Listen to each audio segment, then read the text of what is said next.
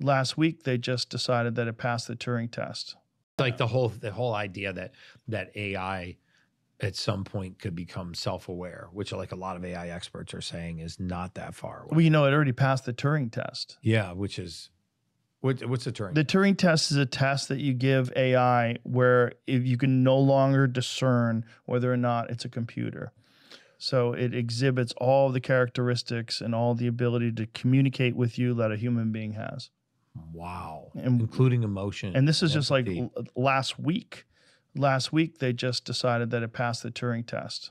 So it can feel emotion and empathy. Yeah, it's to a point where, you know, people are going to have robot girlfriends, and then we're going to have a gigantic population decline.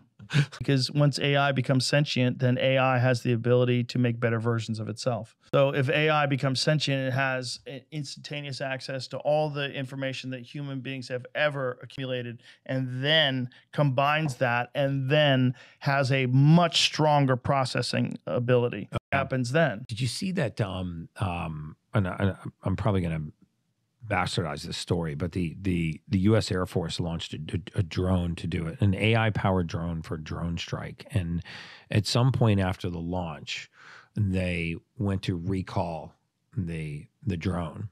And it was an exercise. It wasn't actually in real combat, but it was simulating a combat exercise.